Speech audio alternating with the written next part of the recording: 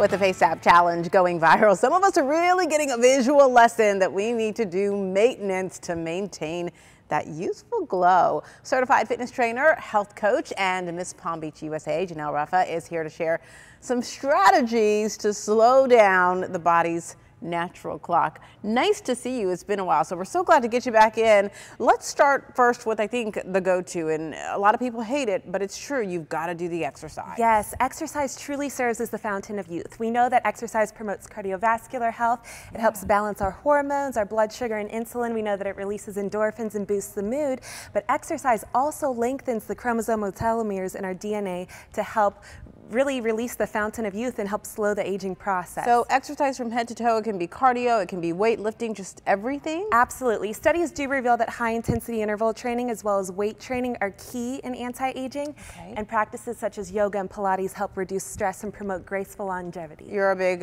proponent of nutrition, specifically antioxidants. Yes, antioxidants-rich foods are key because they help fight free radical damage in the body.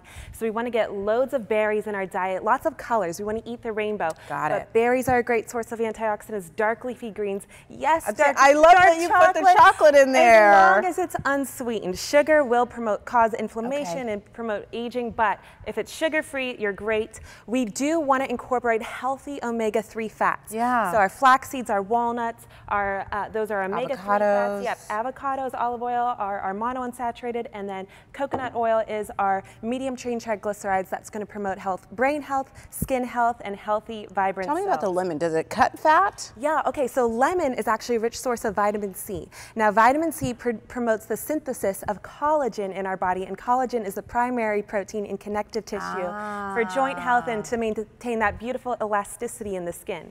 So vitamin C and collagen-rich foods are important. What we put in our body is really just as important as what we put on our body as well. Absolutely. That brings us to the next point. Yes, skincare is so important. As you said, our skin is the largest organ. Whatever we put on our skin is directly absorbed into our bloodstream. So this is my personal favorite skincare line. I'm a big proponent of organic, natural, toxin-free skincare that is aloe-based. It's going to be so nourishing for the skin, and that'll be absorbed into our bloodstream. Real quickly, I don't want to skip over. You also have some other products here, collagen, some green tea products here.